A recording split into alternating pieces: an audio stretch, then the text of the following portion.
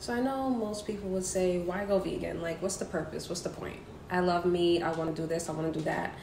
But how are you feeling in your body? Are you constipated? Are you backed up? Are you having a lot of acne? Are a lot of things popping up on your skin? Okay. Is your food digesting the way it's supposed to? Do you have really bad, smelly gas? When you go to the bathroom, can someone go in there after you? After you're done? Like, let's be real. Okay. And it's because we're putting all of these decaying foods, dead meat, into our body.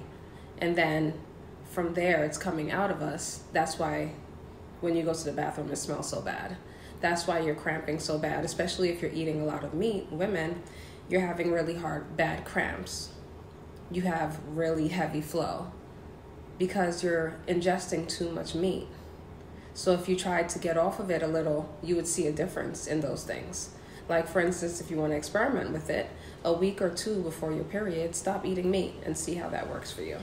And see if you see any type of change. Because I know for me, I saw a lot of different changes. Okay? Especially when it came to my cycle. But it's healthier for you. It's healthier. You feel vibrant. Your skin is vibrant. Your hair grows better.